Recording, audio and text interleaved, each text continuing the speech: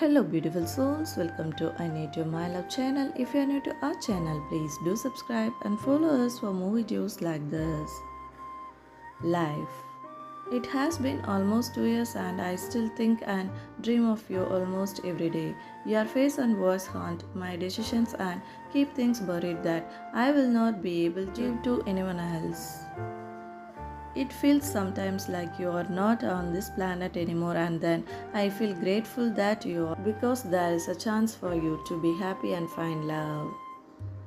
There are many things left unsaid. The root of a lot of it is in both our self sabotage and communication.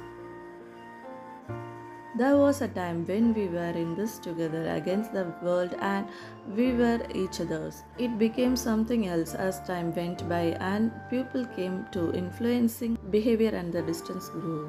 A job to support our life together became separate lives eternally. Emotionally unavailability turned into punishment on both sides and pain resonated somewhere it never even started. There was no cause of hurt.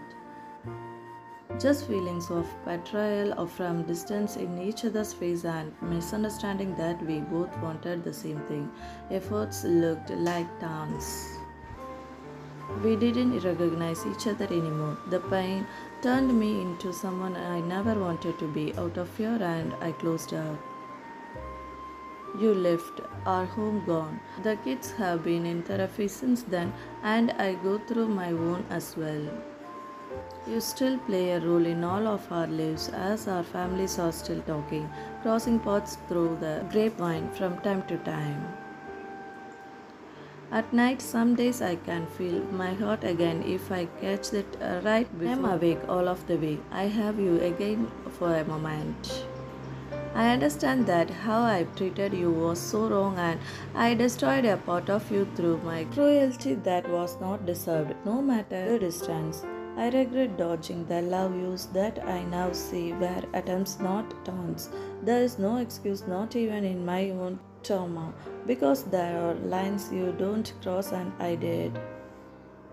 You deserve better and I am proud of you for doing what I could not. I would never have walked away.